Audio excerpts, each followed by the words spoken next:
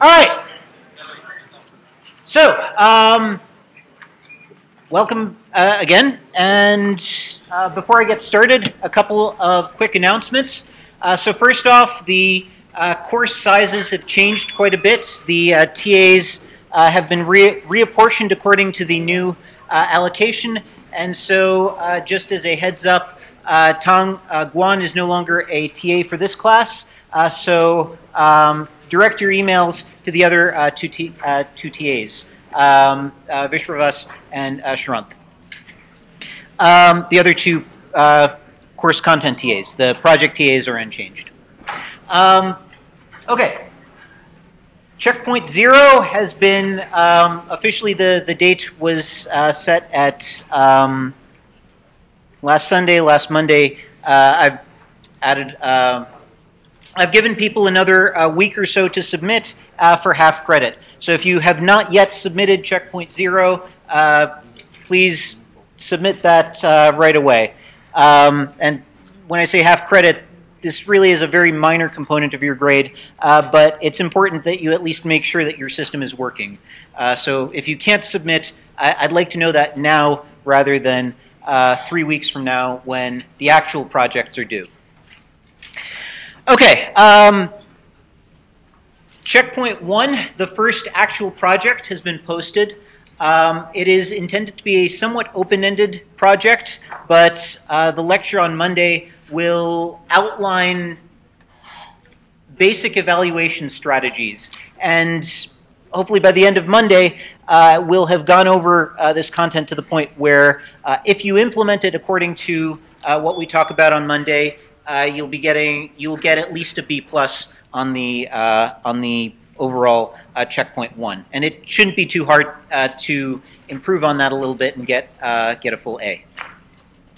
Last thing is that homework 1 is due tonight. We'll be posting homework 2 in either tonight or tomorrow night. If you have trouble logging into Timberlake, now would be the time. I would prefer to find out about this sooner rather than later. The CSE submit information has been posted both on Piazza. Using CSE submit has been posted. Instructions for using CSE submit have been posted both on Piazza and as part of the homework assignment. So if there are any problems, let us know. All right, so let's actually get to the meat of the lecture. We've been talking for the past week and a half about how to interact with a database. We've been setting up a language, a way to discuss the techniques and to discuss what a database does and how it expresses both questions about data as well as transformations on the data. Today, I'd like to go to a much lower level and talk about how we can actually implement those things efficiently. And really the starting point for this is one of the most central questions, central challenges in data management, which is that moving data around is hard. It's expensive, time-consuming, memory inefficient, power inefficient, however you want to classify it, it's hard. And so really the central question that data management systems are trying to address is how do we get data where it needs to be? So this question manifests in a number of different ways, and correspondingly we have a number of different ways of answering it. But really the central place where this question manifests is in the memory hierarchy. So a quick show of hands, who's been exposed to this, the memory hierarchy in operating systems architecture? Okay, wow. All right, I guess it's good that I put it on here. So a typical computer is going to have multiple layers of storage capacity. This goes from the registers all the way down to the cache lines, to the RAM, and then to the actual hard disks and persistent storage in the device. And even the network underneath everything can be viewed as part of this hierarchy. And the observation is that towards the top of this hierarchy, you have very, very rapid very easy to access data storage. So a CPU's registers can be accessed within one CPU cycle. Conversely, at the bottom of this, a hard disk typically takes hundreds, thousands, or even more cycles to fetch data from the disk into and put it in a place where the CPU can actually access it. So the big challenge of the memory hierarchy is making sure that the data that you're currently using is situated as close to the CPU as possible, because pushing data up the hierarchy gets progressively more expensive. And one of the questions that we're going to try and answer over the course of the term is how do we make sure that data lives as close to the CPU as possible, as long as possible, and as early as possible. Any questions on the memory hierarchy?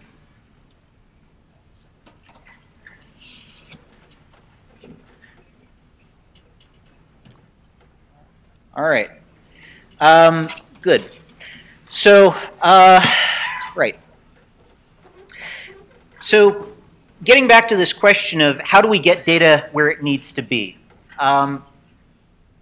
Now, in the case of the memory hierarchy, this question is obvious. Where the data needs to be is in the registers. It needs to be as close to the CPU as possible. And, well, there's a fairly limited, there's a number of different ways that we can achieve that, but really where the data needs to be is very clearly defined. There's a range of other cases, however, where where the data needs to be is actually a much more open question. We're actually allowed to reorganize the data and put it in a form that makes sense. And so this question can be generalized a little bit to how do we get data into a form where we can find what we're looking for. Now, if we have just a big blob of bits, well, that's not particularly useful to us. There's not much we can do to optimize that. There's not much we can do to optimize access to that. If I would like to get a particular record, I actually need to have some sort of external information or some way to determine that record 1 is represented by bits 1 to 20 of this big binary blob. Now, if I know that record 1 is represented by bits 1 to 20, well, that's great. I can just get those bits and only the bits that I'm looking for. But being able to organize the data in such a way that that's possible is basically the second half of this problem. Now, there's a whole spectrum of different organizational strategies that we can use. One of these is 3 different points in that spectrum occur fairly frequently. One is that we can simply store the data without any organization. So this is called a heap, where the data is just stored completely randomly. Or, well, not entirely randomly. There's a little bit of structure, but the data isn't stored in any particular order. There's no exceptional effort that goes into organizing it. Alternatively, we could actually store the data in sort of the same basic structure as an array or a sequence of records, but we can group them together. We can organize them into a particular we can sort them in a particular order. And as a third strategy, we can actually take an external data structure and use that to organize the data for us. So keeping the data in the same we keep it laid out however it happens to be laid out, but then we use an external structure to point to the particular records or to identify where the records that we're interested in are stored. So these are 3 general points on the spectrum of possible storage approaches. What are some benefits and drawbacks to each? So, for example, a heap. Why would we want to store data in a heap?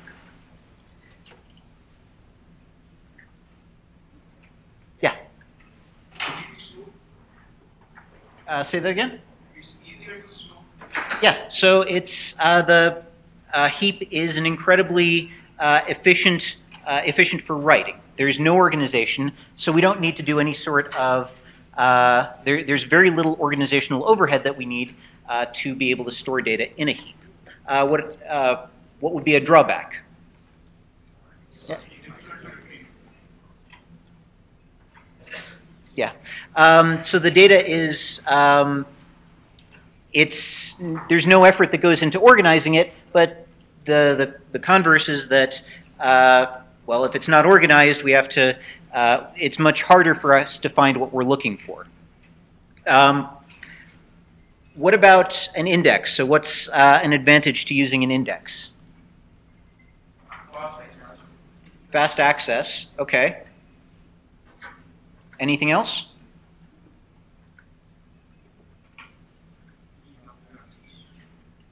Speak up.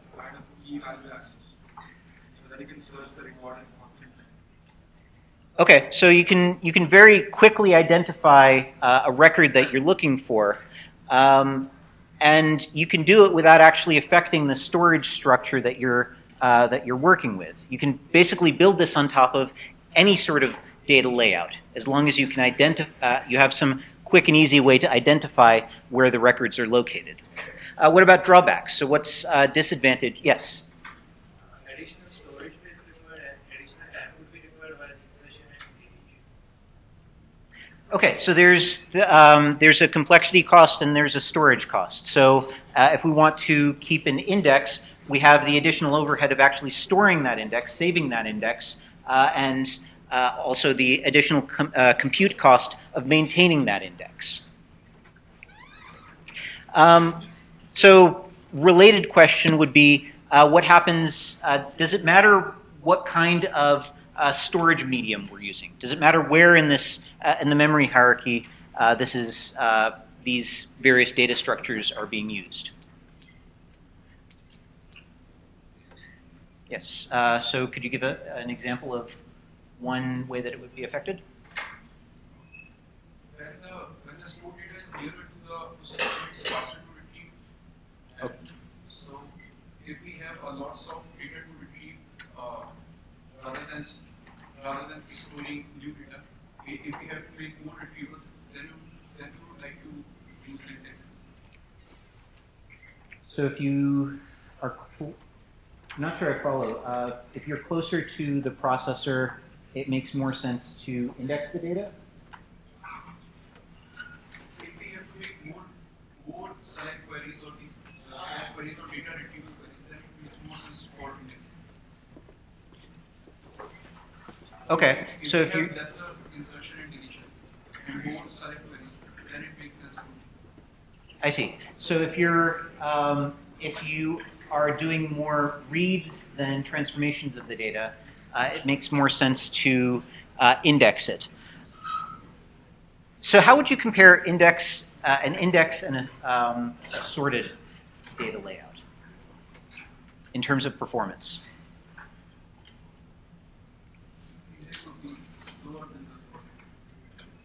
Okay, so the index will be slower than the sorted table. Why is that? Because we don't actually know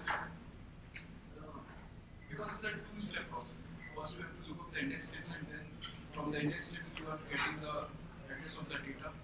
Then you reach it to the data. So it's a two-step process. Okay, so with an index, there's an additional step.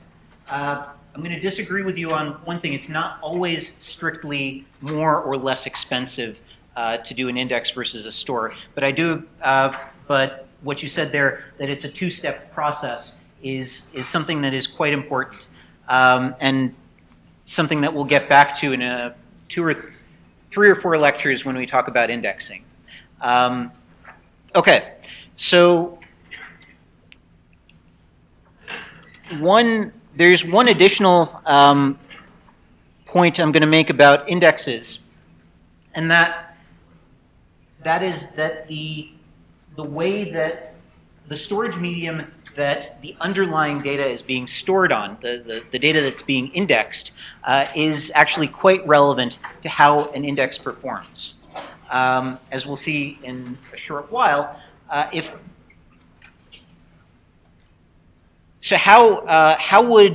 I'm looking for a particular record or a particular range of records that an index can quickly identify,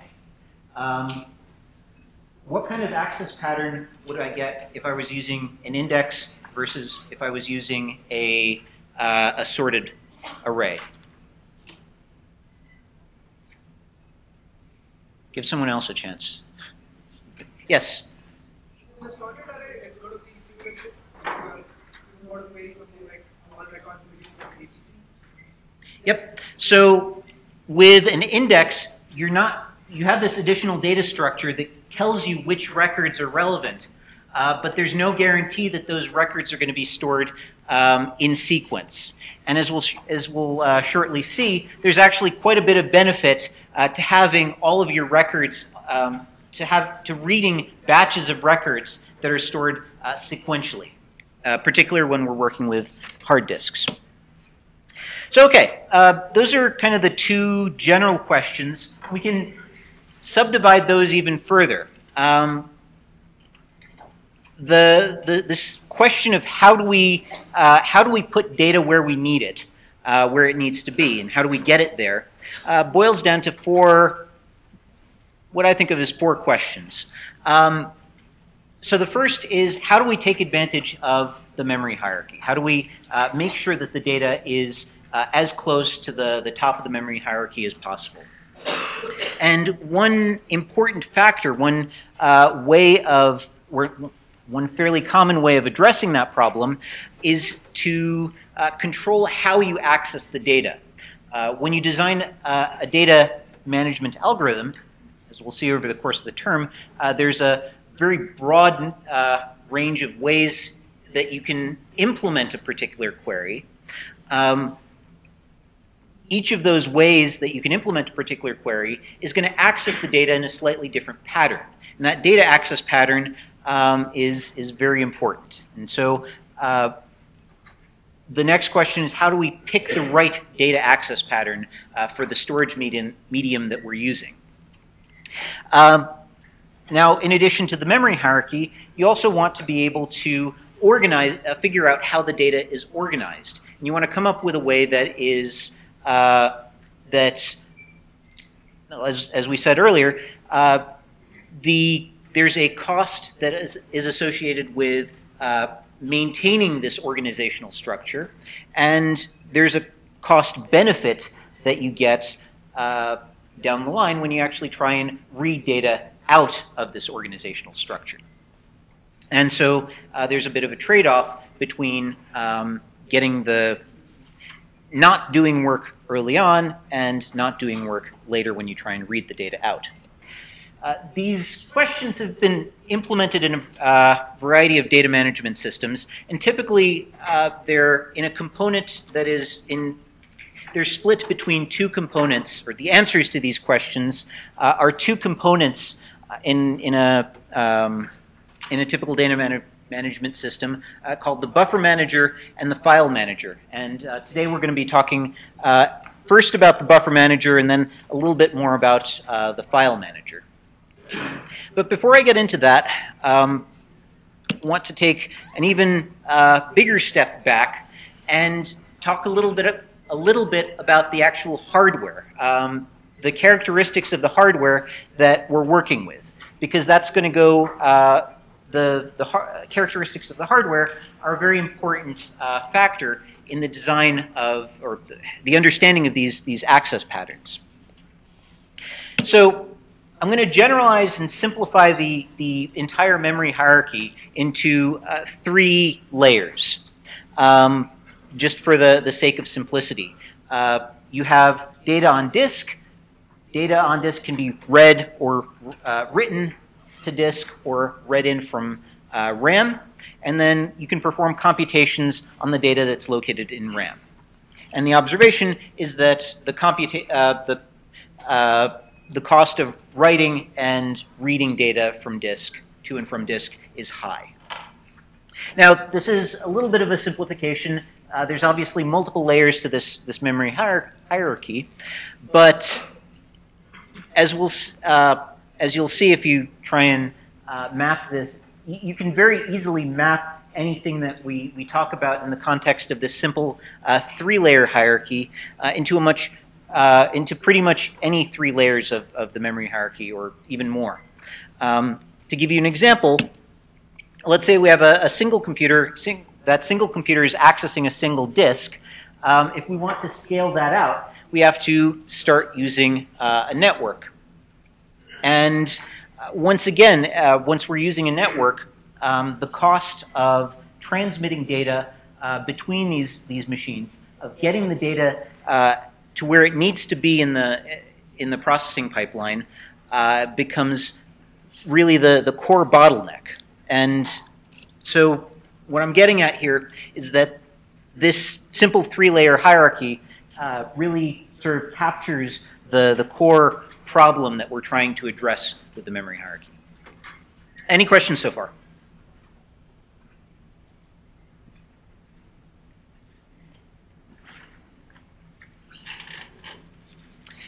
All right. Now, the astute observer will note that there is a very simple solution to this problem, and that's to avoid it altogether. So what happens if we simply cut out the disk entirely? Well, we do run into a couple of problems. So first off, RAM, as you go further up in the memory hierarchy, the sizes of the data that you're working with have to get smaller and smaller. Correspondingly, the price for getting more storage goes up. And more importantly, RAM is what's called volatile. So as soon as you turn off the computer, or more generally, as soon as something turns off the computer, whether it's a human or a backhoe cutting through a power line, the contents of RAM will go away. But that said, is it still reasonable to consider a database that is built entirely in memory? Yes. Yeah. Yes, it is. So there's a whole class of database engines, one of which you'll be writing for Checkpoint 1, called in-memory databases. Now, these tend to be much faster for query processing because memory is obviously faster.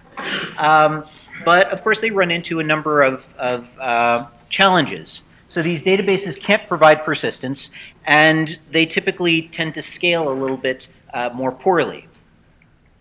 I'm going to push that last question down a little bit because there are ways of making these scale. But we're going to talk about those a little bit later in the term.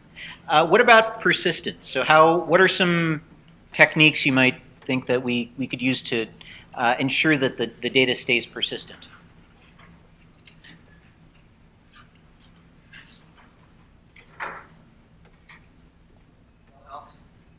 Locks? What do you mean by locks? Keep the logs of all records. Oh, logs. Yeah, so you can, as the data is being computed in memory, you also record the changes that have, the updates that have been applied to disk. Any other suggestions? Yes?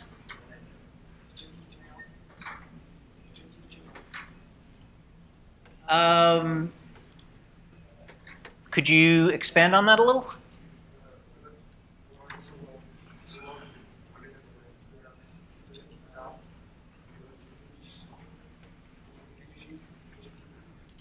Okay, so another strategy is to actually use this for either static data or data that is temporarily volatile. You read the data in disk, you perform some heavy computation on it, some heavy transformations on it, and then you record it back to disk after you're done. Okay, those are some good ways for persistence. We'll actually talk about a few others further in on the lecture. Okay, so one last thing, and that is the actual hardware. So, quick show of hands, who's taken an architecture course, a computer architecture course? Okay. Who has a general sense of what happens inside a hard disk? Okay, slightly different hands, slightly more. Good. So I'd like to at least give you a vague sense of what's happening inside one of these devices, because that very heavily drives how most database systems work. The sort of characteristics, the performance characteristics of these disks, and both hard disks and flash disks. So from an external perspective, the disk exposes a very simple interface. It is a big array of what are called pages. Every page is, well, it depends on the disk, it depends on a number of things, but typically somewhere around 4 to 16 kilobytes worth of data per page. And basically the API it exposes is give me page X, or this range of pages, and then you get back at some point in the future the contents of those pages. Now, one thing that particularly factors into database design is the fact that tuples or data records are typically going to be a lot smaller than the 4 kilobytes of a page. And reading in a page is typically going to be reasonably expensive. So often what you want to do is make sure that multiple records are stored in a single page.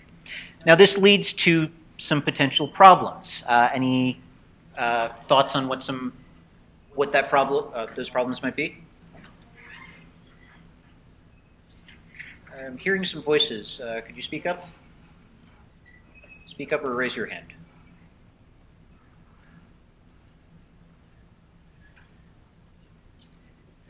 So if I store, yes? We might need to kind of reserve the page, like if I have just 2 bytes of data, I still have to reserve the whole page, whole page for that, because I want that following the position also be saved. If we are keeping one. Okay, so if the tuple is approaching the size of 4 kilobytes, we might need to waste a lot of space sort of at the very, if we want to keep the tuple entirely within one page. What if we have 2 or more tuples in a given page? So this was alluded to a little bit earlier. What happens if we want to read in, let's say, tuples 152 and 123? How many pages, if we can store 10 tuples per page, how many pages would we need to read in?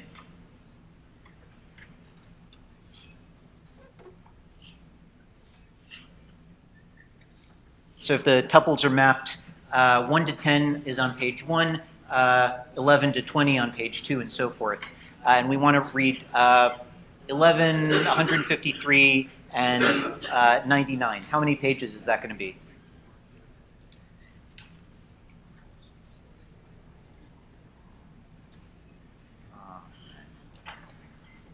Six? Okay. So, if, yeah, in the example that I'm giving, you have to read one. Each page is on a single tuple. Sorry, each tuple is on its own page. So I have to read in all of those pages.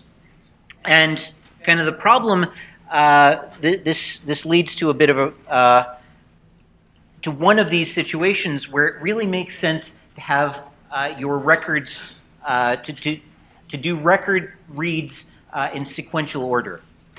If I read one tuple, I'd like to be able to use the remaining tuples on the page that I've just read in, because otherwise I've spent a huge amount of effort loading an entire page in for very little benefit. Okay, that's not the only reason that we might want to have sequential access.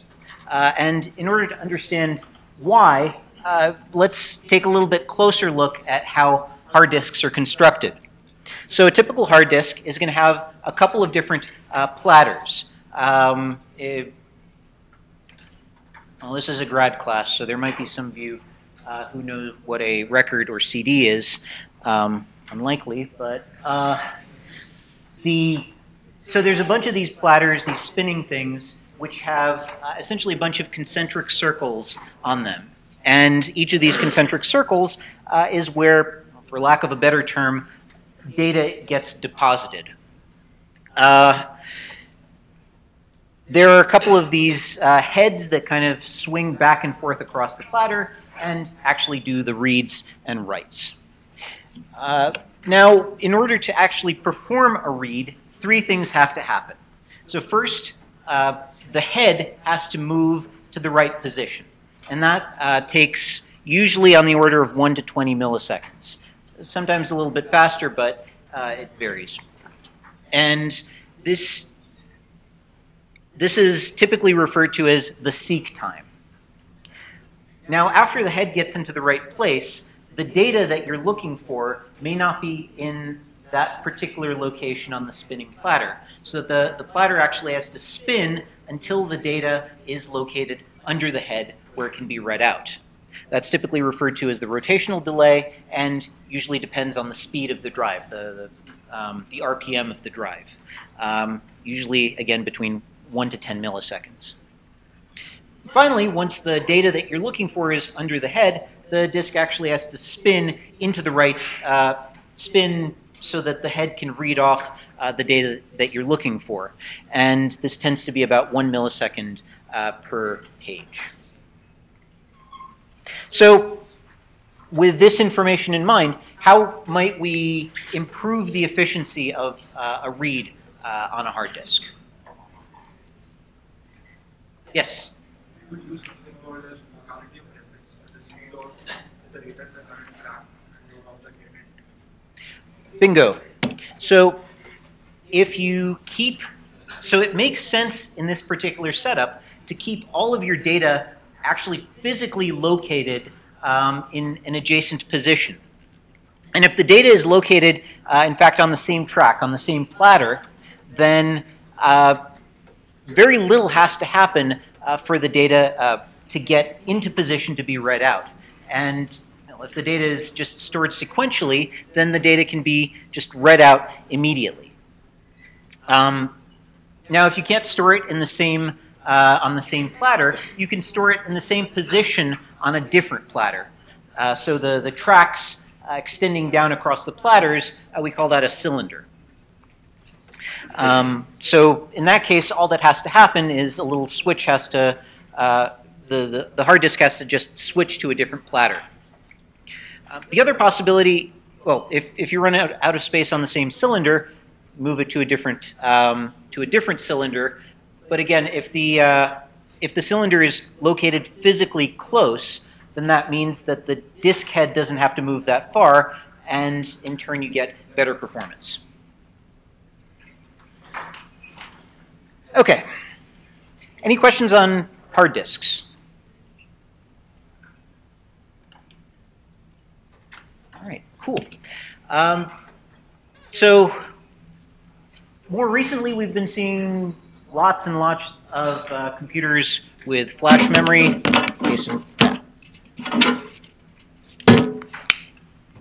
Case in point. The flash memory has a number of advantages over rotational platter disks. Among others, the fact that because there's no moving parts, there's actually very little cost to moving to a different position. In fact, there's no cost to moving to a different position. You don't have seek time or rotational delay. Now,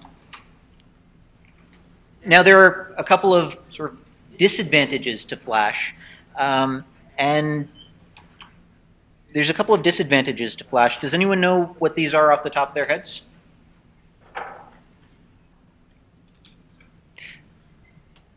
So one fairly major problem with flash is that it tends to fail after a certain number of writes.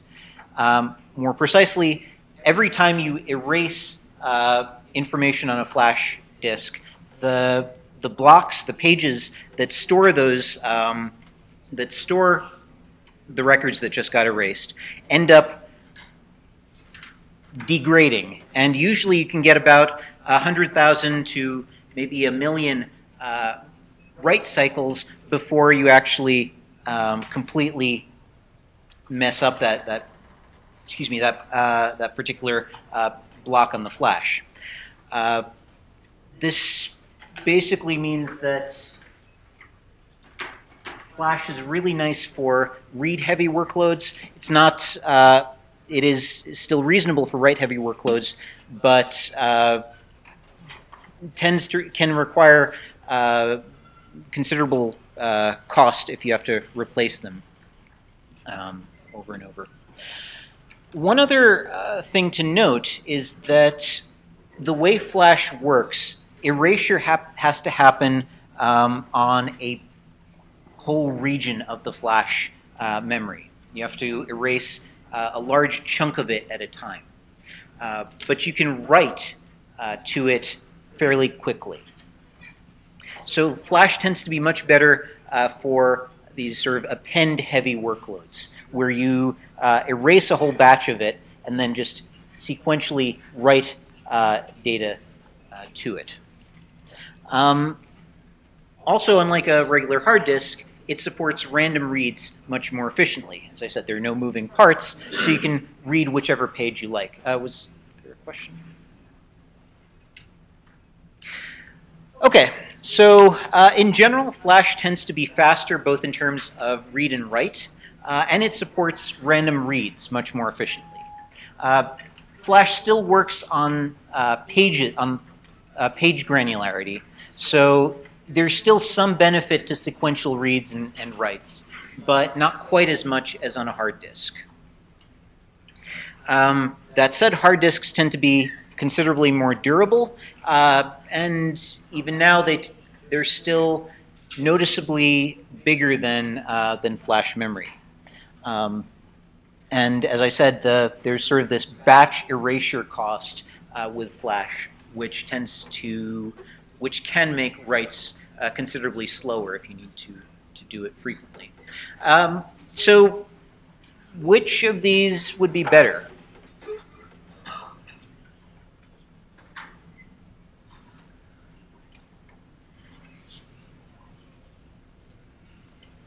Yeah. Were you raising your hand, or?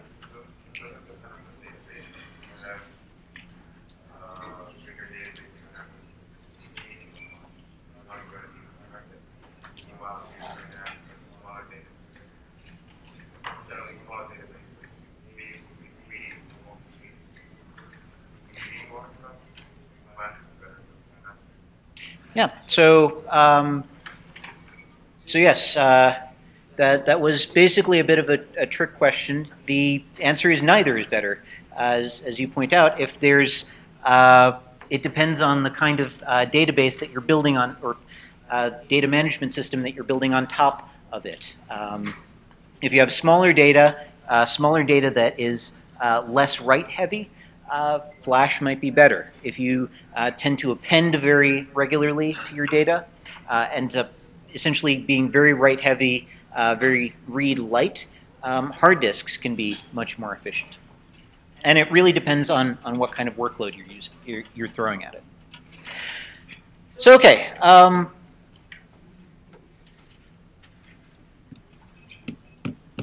Okay. So we've talked a little bit about the actual hardware that goes into the databases might be built on. Now let's talk a little bit about how to.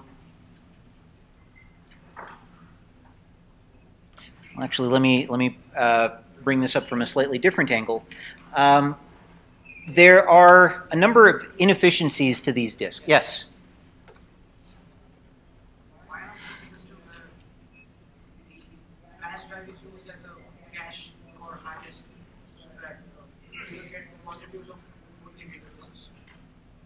Yeah, so that's a perfectly legitimate use of Flash as a layer in the memory hierarchy. And if memory serves, yeah, so you can potentially position Flash as just another layer in the memory hierarchy, faster than files, but slower than physical memory. Does that address your question?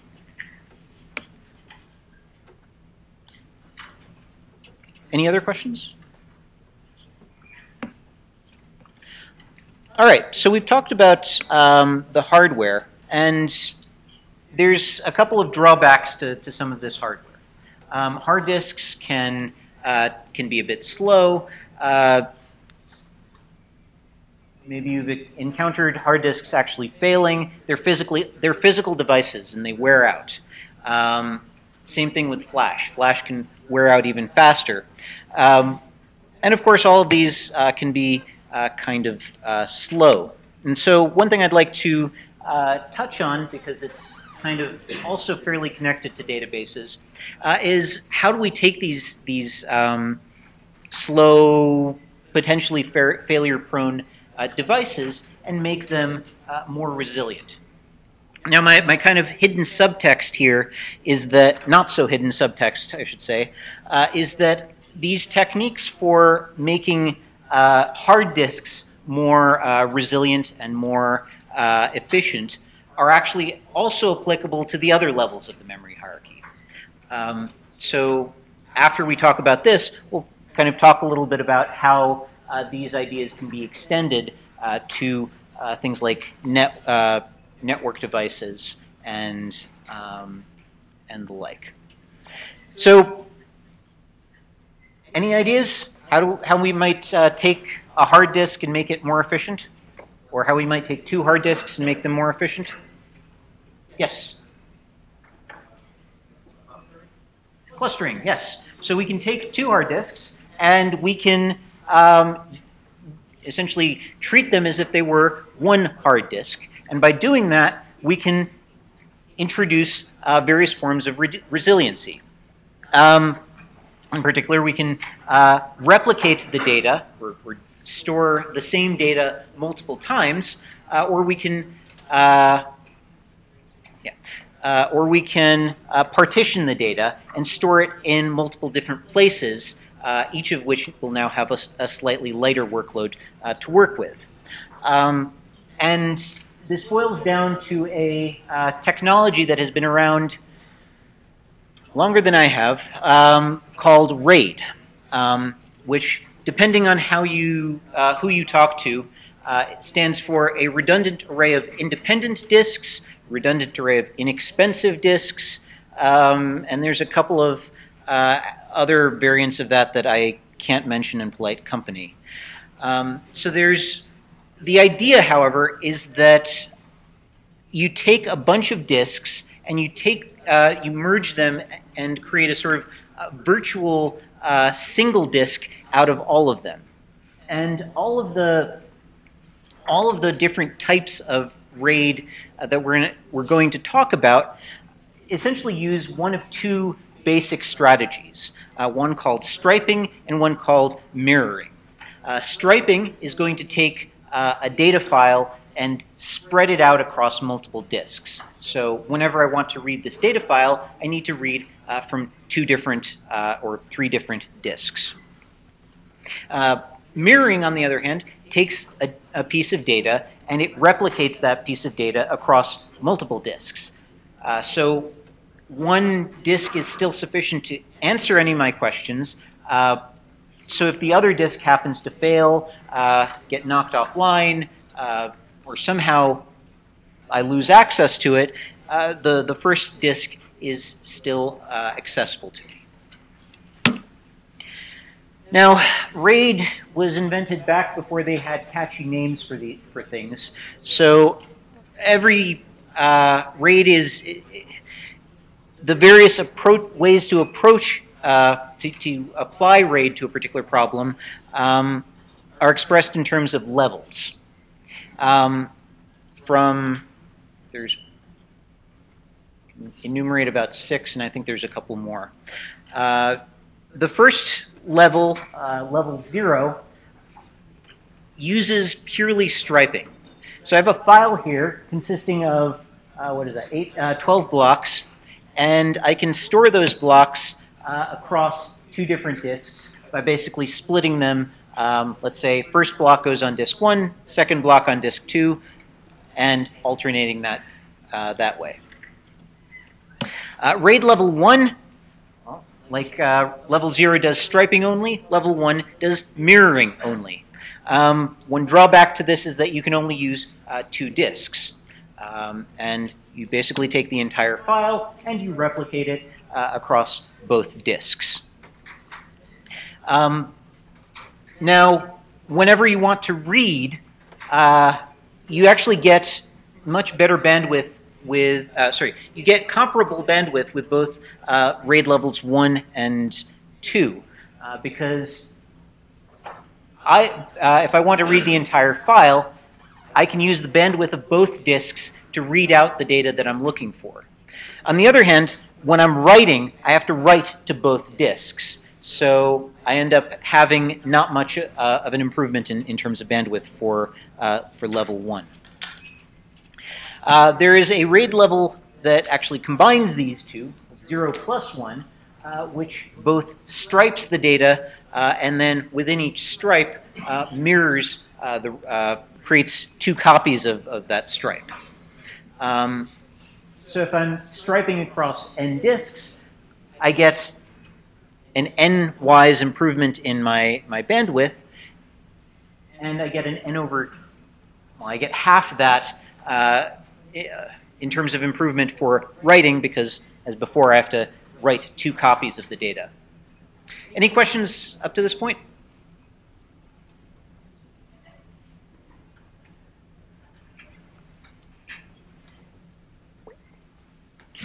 All right. So after 0 and 1, there's a handful of different ways that approaches that use levels 2 through 4 basically use striping, but in addition to the stripe, add what's called a parity bit. And the idea is that with a handful of different parity bits, I can reconstruct the data that is being stored on the disk from any subset of these disks that includes at least, so in this case, this is what's called a 7-4 parity. I have, for every 4 bits of data, I have 3 additional parity bits. And the idea is that I can lose any 3 of these disks and still be able to reconstruct the original file. And the main distinction between levels 2 through 4 is the granularity at which this parity occurs. For level 2, it occurs at the bit level. For level 3, it occurs at the byte level. And for level 4, it occurs at the block or page level. Any questions? All right. Where are we here? Now this kind of connects to something that I encourage you to look at offline, because it's kind of cool, called Hamming, Tornado, or Reed-Solomon codes. They're different forms of the same thing. The idea is basically that you have k additional pieces of data, and you can lose that many pieces of data and still be able to reconstruct the original data set. And this is very frequently used in video encoding and in sort of low-level data transmission systems. It's kind of cool. I encourage you to look at it, but it's not really much. There's not really much else here. Okay, so no, we are. All right. Let's move that to So there is a subject for discussion on Piazza that I'd like to move to Piazza, which is this RAID. These RAID layers are not just applicable to the hard disk layer. The same basic principles apply to any level of the memory hierarchy that can potentially fail. The network is one very good example of this, and the same basic principles of mirroring and striping appear very frequently in distributed systems work as well, only there they're called replication and partitioning. So I'd like to move that particular discussion to Piazza. As before, if there are particularly insightful comments, I'll be awarding various baked goods. All right, so we've talked about the hardware. We've talked about how certain levels of the memory hierarchy have unusual access patterns that we might want to exploit when designing various algorithms. But the memory hierarchy itself has a fairly obvious challenge in its access patterns, and that's that you have a certain amount of data that you can work with, and you want to make sure that that data gets used to the fullest extent possible. So, as an example, let's take a look at an implementation of a simple select predicate. So here I have a bit of pseudocode that would implement a selection operator.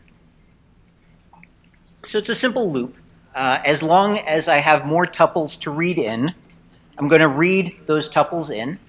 I'm going to apply my selection predicate to them, and then I'm going to output that tuple. Does anyone see? Oh, and then I'm going to output that tuple. Now there are two kind of immediate places where I can look at this algorithm and say, yeah, that's going to be a problem. The first is when I read something. If I'm reading from disk, that's going to create an extremely high latency. And the second problem is that when I output something, that output has to go somewhere. And if it happens to be memory, great. But what happens if I run out of memory, or what happens if I have to go to disk? And that also leads to a fairly high latency. So what we kind of want to happen under the covers here is we want to have some mechanism that doesn't force us to go to disk for every single tuple, something that actually buffers these tuples.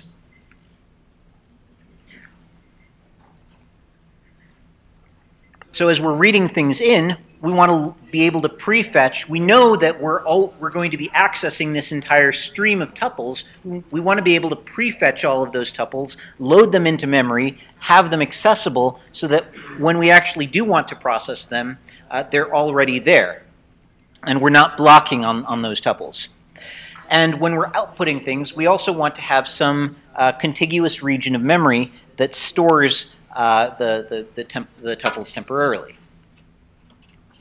Now, because this is a particular problem that occurs frequently, it makes sense to generalize and standardize it, to take this problem and abstract it into a component of the overall data management system. And what this typically manifests as is a component called a buffer manager. And well, there are various different names for it, but practically every data management system has one of these buffer managers or something very much like it. The typical API for one of these buffer managers is that you can both create and destroy pages, malloc and release, if you're familiar. You can read a particular page in from disk, or you can write a particular, you can read from a page or write to a page. So typically the buffer manager is going to allocate a whole chunk of memory and will read pages in from disk and flush them back to disk as soon as it's possible to do so.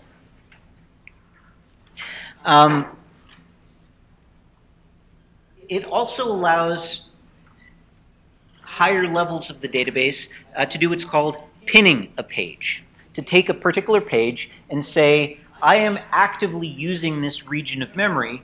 Please make sure that that doesn't leave memory. I'm actively using this, and therefore you shouldn't release it for more general use.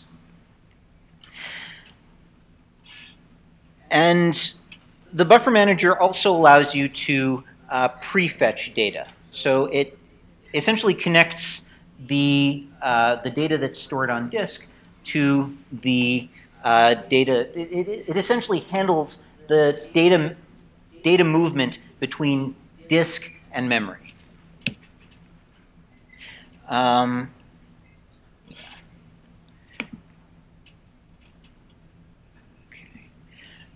So, as I said, because of the fact that the buffer manager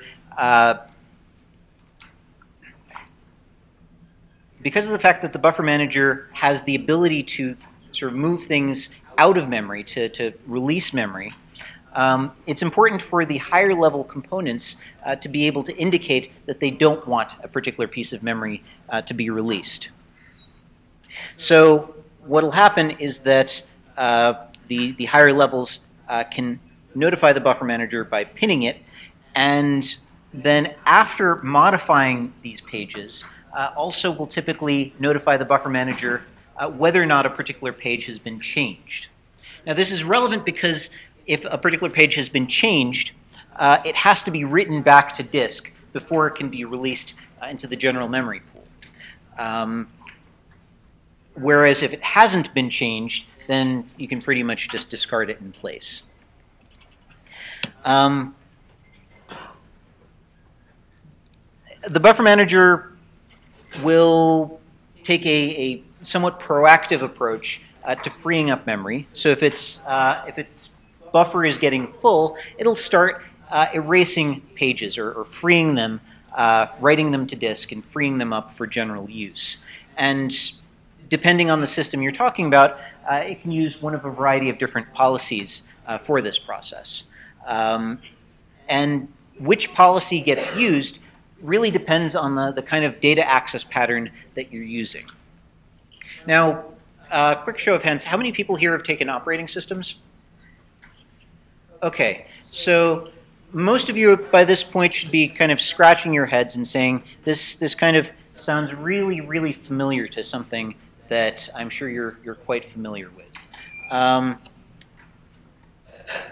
What I'm describing is really a form of virtual memory. And if you were to say that, I would say yes, this is basically a form of virtual memory. And in fact, a lot of more lightweight data management systems, in fact, use virtual memory as their buffer manager. Now, there's a couple of reasons not to do that. There's a couple of reasons that most commercial grade database or data management systems actually have their own. And that's really boils down to the level of control that virtual memory gives you. So virtual memory really has very little ability to indicate how you will be accessing data. You do have some limited facility for pinning, you do have some limited facility for prefetching,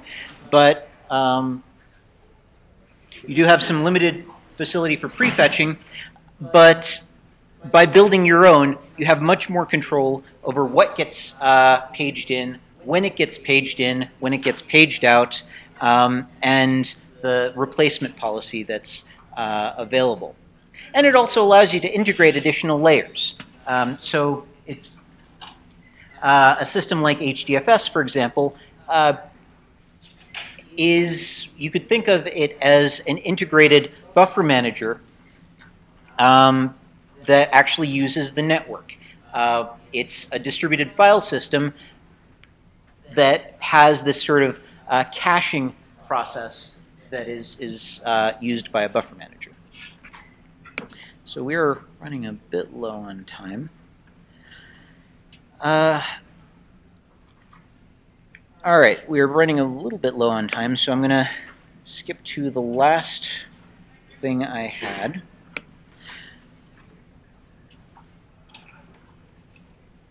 So going back to the beginning of the talk, I mentioned heap files.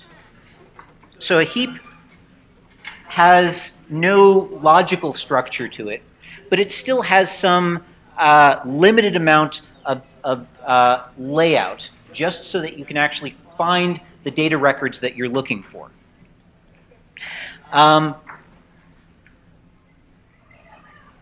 This kind of boils down to a question of, I have a record. I know what a tuple looks like. It's an officer with a first name, a last name, and a rank is 2 strings and a float.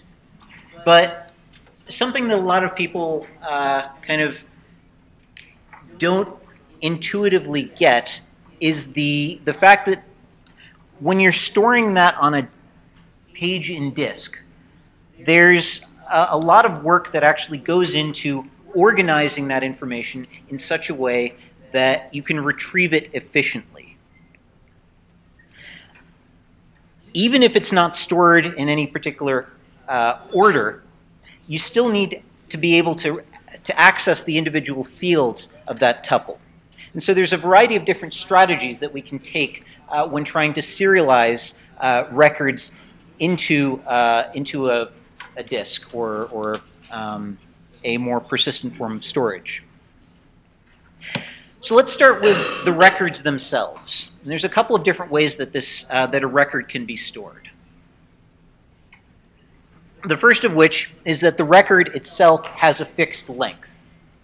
Now, if we know the schema, we can actually design a fixed length record size.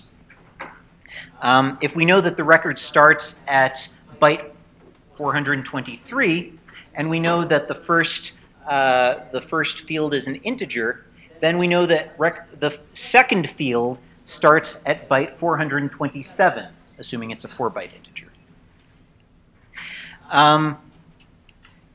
So this is one strategy. A second strategy would be to take these, to store the records in a variable length field, but rather than delimiting them by sort of previously known addresses, previously known points, we can delimit them by some specific identifiers. So what might be why might I use one of these approaches over the other?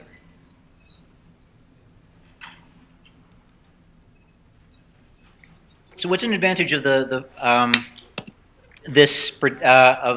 fixed length record size?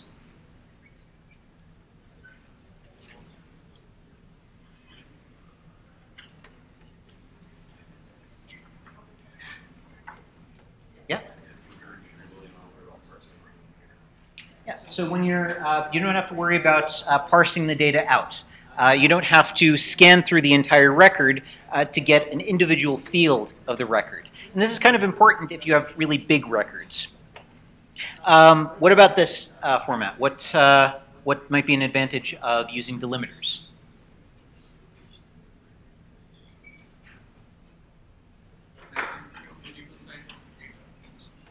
So you can have data that is of variable size.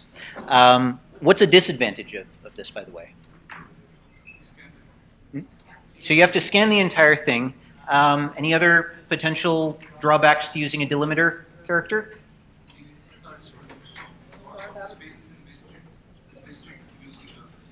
Okay, so there's lots of wasted space, and there's actually a much more subtle, yes, in the back? Right, so what happens if the delimiter is part of the data? So how might you address that?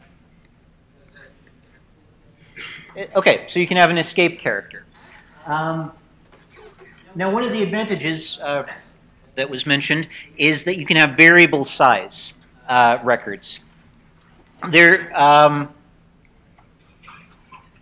anyone come up with one strategy for having variable size records but without using delimiters?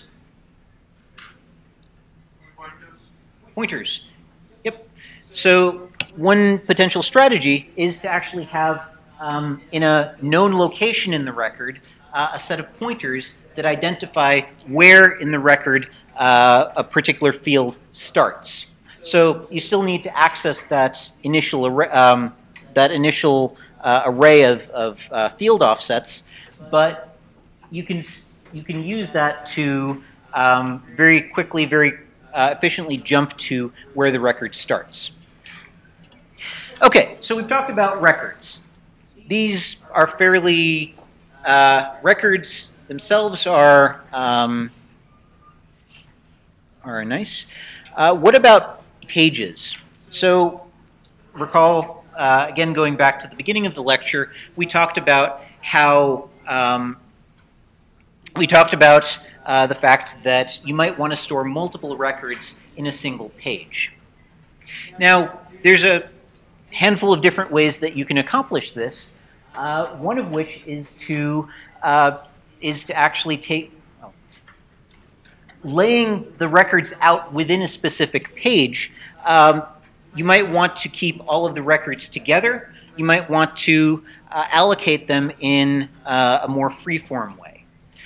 If you do the first, in either of these cases, you want to have some way of identifying which records are valid and which records are just sort of blank space. So in the first case, you only need to identify where that boundary is. In the second case, you actually have to identify for every single record whether that record is present or not. And you can do that with a densely packed bit array. What might be some advantages to each of these approaches? So what about the densely packed array? Yes? Yep, so it's much quicker for me to scan over all of the records of this because they're contiguous. And moving up even further in the memory hierarchy, because they're densely packed together, I can make more efficient use of my cache lines. What about the unpacked form? What's an advantage of using that?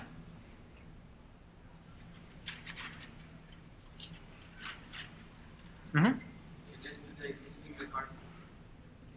Can you speak up a little?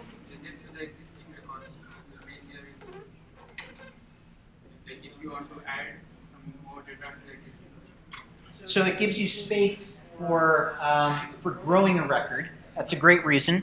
And a related reason is deletions. So if I delete a record, in the packed case, I'd actually have to do multiple manipulations to get the page back into packed form. Yeah, and each of them has slightly different advantages. Now, each of those tends to work best when I have a fixed record size, because otherwise I have to manipulate data.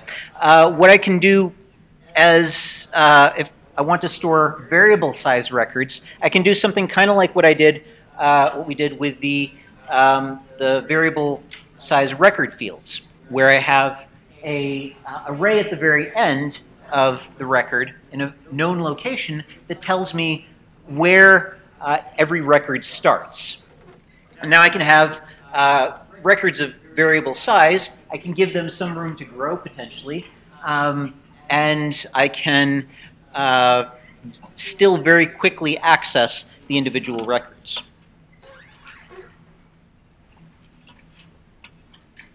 Okay. So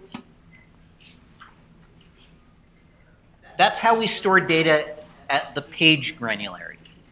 But now we might have multiple pages in a given file. So that is to say, we might have more records than we can fit in a single page. So we need to have some way of organizing the pages, of identifying the pages, of linking them together in such a way that we can easily access the pages that we're interested in finding data in. So what I'm going to focus on for this is specifically heap files. You can kind of use the same basic techniques for sorted data files. Now, how might I organize, what are some ways that I might take various pages and link them together so that I can very efficiently access the records in that file?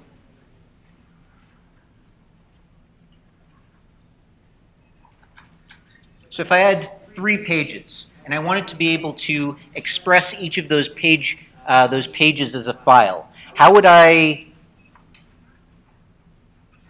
persist that information to disk?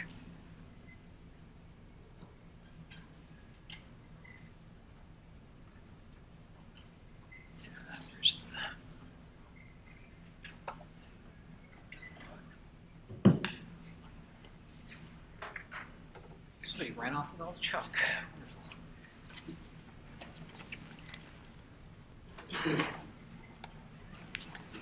All right, so I have my big file system. Somewhere in my file system, I have 3 pages, and these contain all of my data.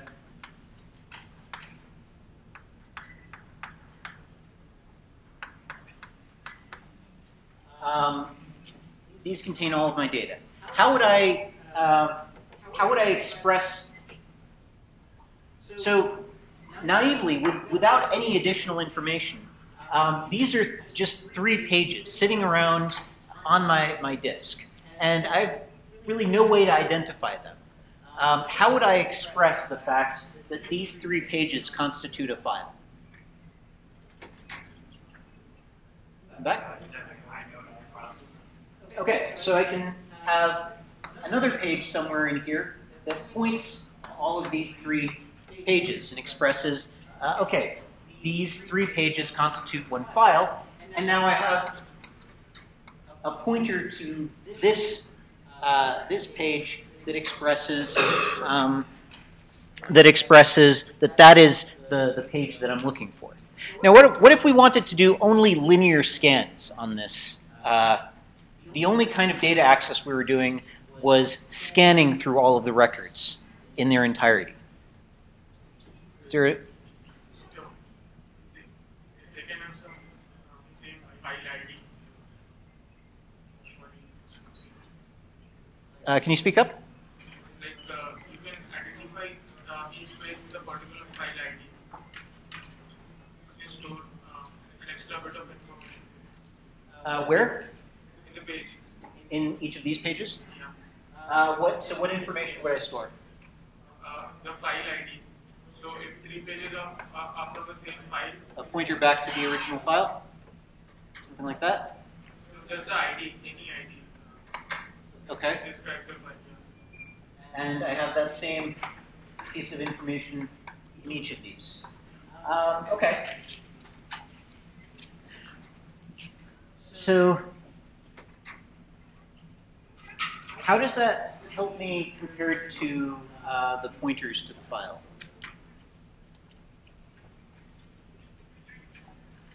Or what is the advantage of having? So there won't be pointers. They will be stored sequentially. Okay, so you could potentially store each of these files sequentially, and then just have a marker in there to tell you when you've reached the end of the file. Okay, great. Great.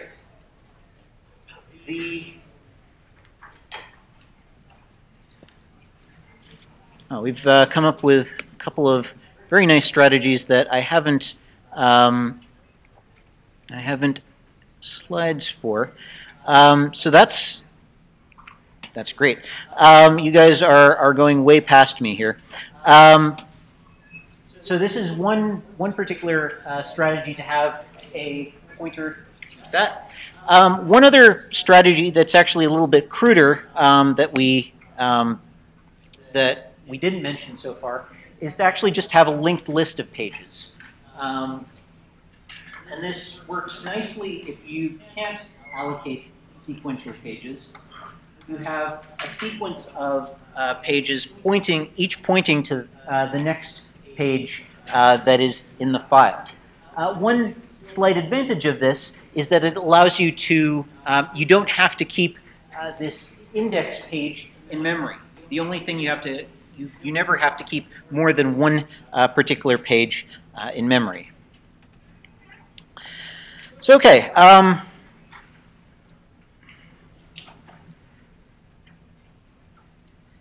If you're interested in this, I encourage you to look up a feature of whatever your favorite flavor of database management system is, called the system catalog. And in fact, MySQL, Postgres, Oracle, SQL Server, each of them actually does something really kind of cute, which is to store all of the metadata, all of the information about how the file is, how it's storing information on disk within a set of relations. Basically, you can get metadata about how the system is operating as a relation in and of itself. So all of the relations are going to be, metadata about the relations is stored in what's called the system catalog. Information about indexes, view definitions, all sorts of other things that we'll be talking about later in the term. All of this information is actually stored in the system catalog.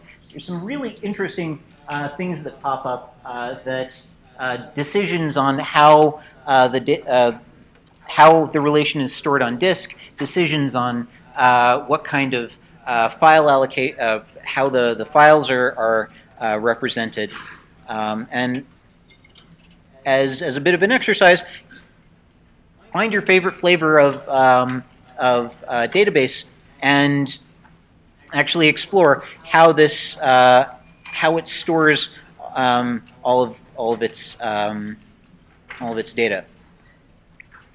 So okay, let me wrap up really quickly.